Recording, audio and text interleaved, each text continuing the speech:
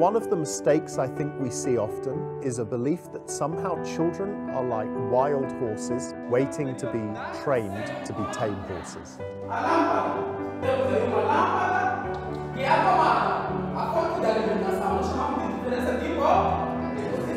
The school cannot be just a shelter where concepts are memorized based on screaming things 1,000 times. Tanto mulher como homem devem se instruir, e não só para o seu sustento em casa, na família, mas sim para todo o país.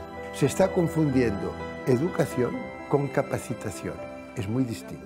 The President of the General Assembly has kindly relinquished his seat to Ms. Marta Borrell. Africa has been improving the number of children that go to school, but no progress has been made in what they are learning. Spending money on education is not charity.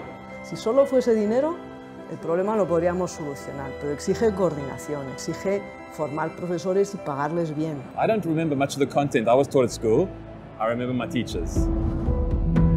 Mas os nossos professores falam que você não passa da disciplina minha sem dormir conmigo.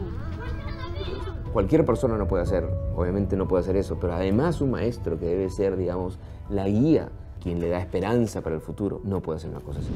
What pillars do some of these schools base their education, where you can be exposed to abuse depending on the wind that blows?